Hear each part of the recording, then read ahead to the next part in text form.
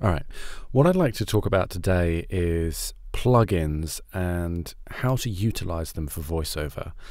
I use a number of plugins in my voiceover sessions to just tidy things up so that I can send out clean audio, and that doesn't include room tone for me. I don't think it's relevant. I never get asked for it. I don't record audiobooks, so that's probably why.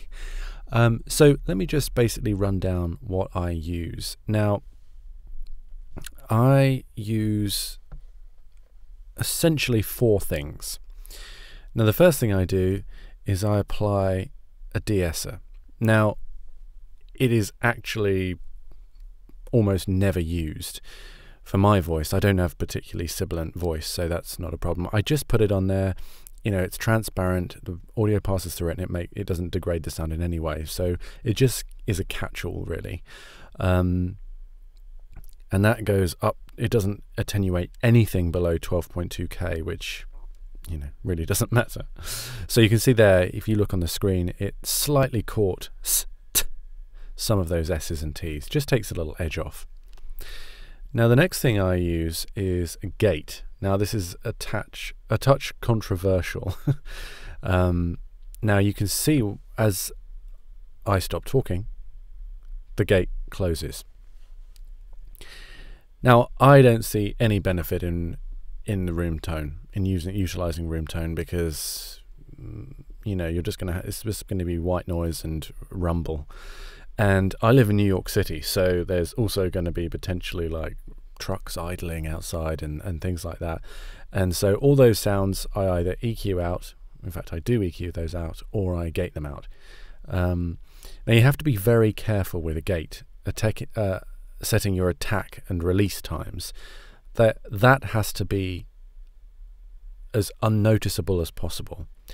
And then at that point, once you've set the attack and release, and then how steep that cutoff is, you setting with the ratio, then you're adjusting the threshold. So at which point you want there to be silence, what you consider a relevant silence point. I'm not going to go into detail with that, but that's basically how I use it. Now, I've been in discussions with various people online and in person about noise cancelling plugins, primarily the Waves NS1. Now, that thing, I don't know exactly what it's doing to the audio. It doesn't tell you. I haven't looked into it. All I do know is that it doesn't just turn down your volume when there's a particular silence section that you've predefined. It degrades your audio. It is using some kind of subtractive EQ, phase inversion, something, and there are artifacts all over the audio, and you lose all the low end, which makes me question whether or not they're using phase inversion, which I think they are. Phase cancellation, should I say. And that is processing your audio, and I just think it sounds horrible. So I would not recommend Waves NS1, despite the fact that lots of people do. The stock Avid gate, which is what I'm using here, comes free with Pro Tools, and it just does the job. All right. This is my primary and only EQ. As you can see here, what I'm actually doing is I'm using Subtractive EQ, mainly, with a little boost in the high end. Now, the very low stuff I just get rid of. Below 34 Hertz is nothing, absolutely nothing in the human voice. And that's just to eliminate any potential, like I was talking about earlier, any trucks idling outside, or buses, or any, like an earthquake or something. None of my voice is being attenuated with anything around that frequency there. I'm also pulling down, 0.3 of a dB. It's nothing at 75-ish.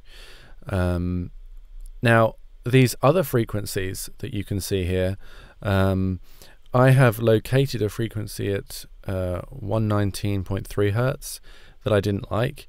I made it a tight Q, which is the shape of the boost or cut, and then I've pulled it down by 3.6 dB. And I've done the same thing at 538.3 hertz, 2.3 hertz, and I've boosted a little bit at 6K. I should have said 2.3K hertz there. I can't remember if I said that or not. Now you'll be able to hear it in a minute. What I'm going to do is I'm going to record some audio, and then I'm going to mute my microphone that I'm speaking to you now, and then I'll engage it and then bypass it so you can hear the difference. Really the boost is almost negligible. 1.6 dB up there, it makes a little sweetening effect, but really it's the cutting, getting rid of the frequencies that is having the most impact. Next thing is the stock Avid compressor. Now this one really here, I'm just using it to boost up the gain a little bit. As you can see, it's not compressing at all. In fact, I think that one, this is more on the cusp. So if I just speak a bit louder, you can see a teeny bit there. It's more noticeable when I'm yelling and screaming in here. It's just catching it and pulling it down. I really do not apply a lot of compression, because when I deliver the audio, that's really the audio editor's job. So I'm just making it a little bit flatter, and that's all really. I mean, anything more than 3 dBs would be hugely excessive in my opinion of compression. And then the final stage is a limiter on my master bus. Now you won't see it move at all right now because this level is quite low. Once I've done a bit of processing and boosting with the compression, the level goes up a bit. So my threshold of minus 6.5 dB is around about when I'm really like yelling and screaming. That's pulling it down fairly significantly. And I've got a ceiling of minus 2 dB. So it doesn't get even close to 0 dB and digital clipping. It will never get anywhere near it. So I also make sure the dither is not on, because I export at the same settings as my session, which is 24-bit 48K, when I'm exporting WAV or AIFF files. And when I encode to MP3, the encoder has a dither in it, so I don't need to do that. Okay, and that is basically the rundown of all my plugins. Nothing fancy. A little bit of de-essing, very judicious use of the gate and subtractive EQ, light compression, and a little bit of limiting. And that's it, really. I don't think anything else needs to really be applied. Any other sweetening or subtracting of EQs can be done by the editor. It just tightens things up. All right, let me record a bit of audio. I don't know what I'm going to say. I'm just going to wing it. So I'm going to mute my mic, record some audio, and you can hear it back. This is a test of the audio and the presets that I use with my Pro Tools setup. I use a De-Esser, a gate, the 7-band EQ that comes with Pro Tools, compressor, and the limiter, the Maxim limiter that comes with Pro Tools. So let's hear a before and after.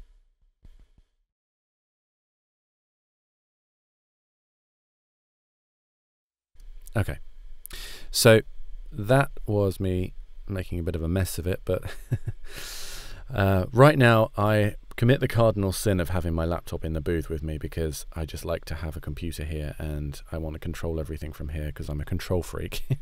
So the fan's on because I'm screen sharing, so it's a little noisy in here right now. Not necessarily always the case. So let me just highlight a section and we'll play that back.